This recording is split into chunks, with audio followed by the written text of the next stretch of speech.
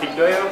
I come from Indonesia and now I'm here for internship, GCTP in project Sport and Health. And you know, this is blini and we have every day, almost every day we eat blini. Okay, and now I'm still studying my university in Indonesia. Oh yeah, I'm here for 1 month, not 1 month, but 1 month and 3 days. And I will leave it at 10 of April. And actually, I like children, so it's so fixed with me. I like children, and then I went here for work with children.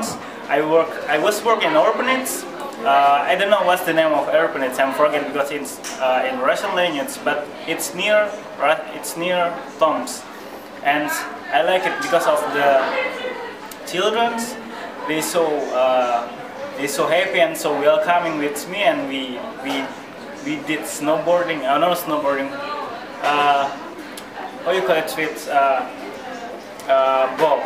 Snowball. We were playing snowball in the orphanage, and I like it. And the other ones, we made a master class about dancing, and I teach traditional dance from Indonesia. It's called Samandan. It's the funny story when my students can do better dance than me, because I'm not a good dancer, and my students was very good than me. AIESEC Tomsk, I don't know, maybe this is the first LC that I met.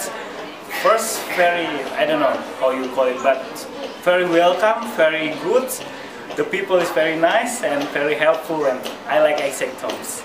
For you who live in another country and you are AIESECer, or maybe you are not AIESECer, I suggest you to come to Tomsk to do internship here, because here is very nice. The people and one thing, this is Tomsk is a student city, so there are a lot of students, there are a lot of people can speak English, but yeah, it's still hard for you if you want to go to somewhere. If you want to go to, for example, you want to go to Blini and want to speak English with the shopkeeper, because it's impossible. But don't worry, the people from AIESEC will help you how to say it in Russian.